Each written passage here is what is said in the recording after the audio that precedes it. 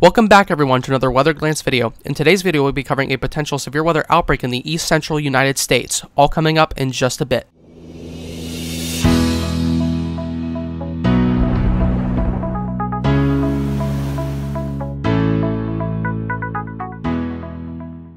Alright, now on our first slide, you can see that we are looking at our composite reflectivity with multiple hail cores in these cells. This is happening tonight into tomorrow morning, so there's going to be large hail forecasted, as well as multiple tornadoes from supercellular thunderstorms that will be happening tonight into tomorrow morning. So this is a very big event. That's why I'm naming this a severe weather outbreak, because we do forecast multiple tornadoes from these supercellular thunderstorms that will be embedded within this squall line that is moving through. This is going to be a convective line that's moving through Iowa, down into Illinois, and throughout Missouri. So this will be dangerous tonight, so make sure that you are staying tuned. We will be live streaming this, but let's get into our temperatures. And as you can see on our temperature forecast model from the HRRR, we can see we start off this morning with highs in the 90s throughout Missouri, which is going to help feed those storms as we have dew points in the upper 70s, lower 80s. So we do have the right conditions, plenty of moisture and plenty of heat in the atmosphere for these storms to develop off of. So make sure that you are prepared this evening for those storms, because tonight, whenever we get around 9 p.m., that's when those storms are going to start firing up and getting really severe, and we could see multiple tornadoes come from this. So have a NOAA weather radio handy, and make sure that you are either watching this live stream or a news live stream. Make sure that you have some source of media to keep an eye on radar. But let's move on. Here we go. We see the dew points. So we have dew points in the 60s as of this morning, but as we move through the later afternoons into the nighttime hours, you can see that we have upper 70 dew points, and these are really going to help fuel those thunderstorms as we have plenty of moisture and humidity in the atmosphere with those high temperatures. So big severe weather event, and you can see that little punch of dry air, those come from the storms downdrafts. So we have very significant downdrafts forecasted from these storms. So we really do have to be careful with these storms. That's why I'm going to be live streaming tonight. This is a very significant event. Again, why I'm calling it a severe weather outbreak. So make sure that you are prepared for this evening if you live in the forecasted enhanced risk area.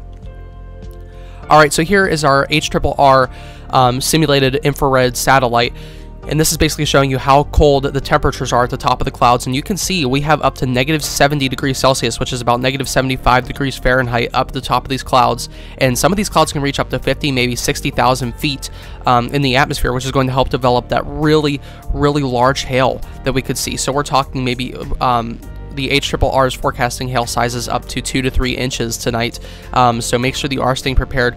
We definitely are expecting hail. The National Weather Service has issued its SBC outlook for hail, and we do have a 10% hatched risk for southern Iowa and northern Missouri, I think in parts of Illinois as well. So let's keep an eye on these for sure, because tonight we are going to have a big severe weather event and a potential outbreak as well. Alright, so we're looking at our convective available potential energy on the HRRR forecast model, and here you can see that we do have a plethora of energy moving through the area. In that enhanced risk, we have up to 5,000 joules per kilogram ready to feel these storms. So everything is coming together, and we do have a very serious situation here, especially with that shear. So with these strong updrafts punching into that shear rated atmosphere, we really are going to have to keep an eye on this, because we definitely will have supercellular thunderstorms this evening. Very big event today, so make sure that you are staying prepared.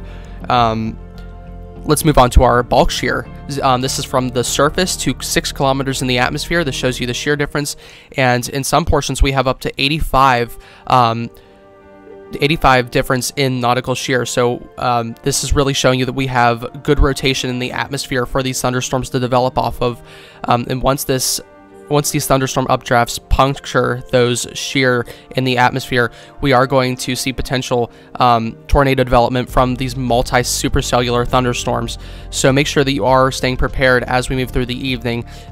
Make sure that you don't have any plans to go out during the evening if you live in southern Iowa to northern Missouri and out in western Illinois, because you do not want to be out in these conditions as we move through the night. Alright, we're looking at our supercell composite, which basically puts everything that we've been talking about together into one forecast model for supercellular development. And you can see that our supercellular composite does seem to be going up to maybe 24 on the scale, which is a very high level on the supercellular composite through Missouri and Iowa and into western Illinois. So we are going to see supercells tonight. The question is, how many are we going to see? But we are definitely going to see many supercells tonight. and most cells are going to be supercellular thunderstorms, as the rotation is immense in this area, as well as very large hail sizes. So make sure that you are staying prepared in these evening hours into tonight and early tomorrow morning. And make sure that you do have a media source ready. As I said, we will be streaming, but let's get on and continue. All right, and this is our significant tornado parameter. Much like the supercellular composite parameter, this puts everything together into what kind of tornado risk you have. So we're looking at, this is the potential for a significant tornado. Now, this really just tells you what the percentage chance you are going to see a tornado is, and usually when you get into the 4s and 5s, that really does say there will be some tornadic activity within that area. That does not mean that you will see a tornado, but as of right now, you can see that we do have high levels of significant tornado parameter. So down in southern Iowa, south central Iowa is where I'm focusing our main tornado risk on. It is right on the border of Missouri and Iowa, and really we are seeing that potential for tornadoes today. So make sure that if you live on the central Iowa Missouri border, make sure that you are prepared, because it does seem that tornadoes will be a very high threat this evening. And in the western Illinois, but not as much of a threat for tornadoes as much as supercellular development and large hail and damaging winds as well. All right, now here is our 3-hour maximum updraft helicity, 2 to 5 kilometers in the atmosphere. And this is basically showing you how powerful those updrafts are. So normally in severe weather, we usually see about those grays to yellows down there.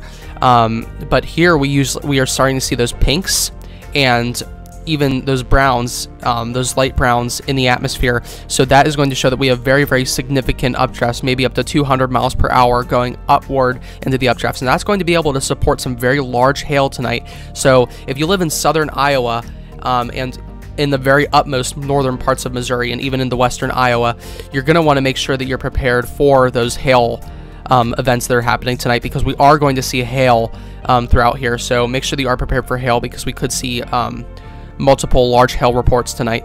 And make sure that you have everything inside, such as vehicles, so that they do not get damaged if you live in the enhanced risk, because we are seeing that potential for large hail tonight. All right, now we're looking on to our National Weather Service Storm Prediction Center outlooks, and this is basically putting everything all together. So as you can see in that enhanced risk, we do have portions of southeastern Iowa, northeastern Missouri, and western Illinois. Those are all portions that are going to be experiencing the brunt of this severe weather, so make sure that you are prepared if you live in that enhanced risk. Now, the slight risk, you do not have as much of a risk. I would still keep the NOAA weather radio handy or anything such as that, so that you are prepared for severe weather, but the enhanced risk is really where we're focusing right now.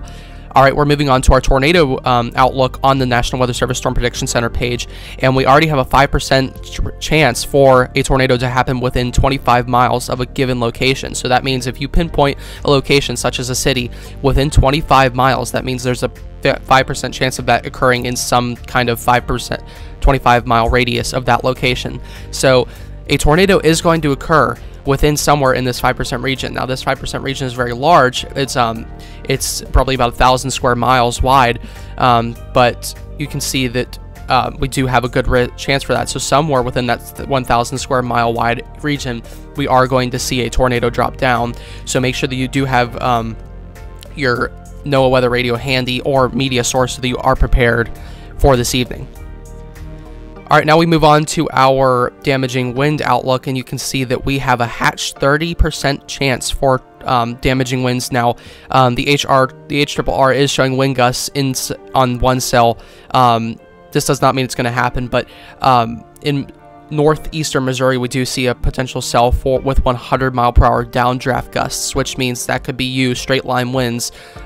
We could see that. So definitely damaging winds here. I'm forecasting 60 to 80-mile-per-hour wind gusts with these damaging winds. So make sure that you are prepared if you live in that 30% hatched risk, because that is really where you're going to be seeing those damaging winds happen. All right, and here's our hail outlook. So as you can see, we have a couple regions with hatched hail in the 15% region, but mainly we're focusing around Iowa and Missouri. That's really where you're going to see that main hail risk, and up to portions of Colorado. Of course, you know, you have hail up there. Usually people are used to that up there, but here in Missouri, you're going to want to keep an eye out for this hail, because it is going to be large tonight. So make sure that you have everything inside that could be damaged by hail, and if you can't, make sure that you maybe park your car somewhere where it won't be as substantial for a risk of hail damage. Alright, I want to thank you all for watching today's video. Big thanks to today's sources, Pivotal Weather, where all the forecast models seen in today's video come from, and the National Weather Service Storm Prediction Center, where you found those wonderfully put together outlooks for us to use for information. Alright, would ask that you consider subscribing for more U.S. forecasts free of charge, and consider following the Weather Glance official Facebook page for more inside information and complimentary personal forecasts when you message me on my Facebook page. Again, I want to thank you all for watching, and I'll see you in the next video.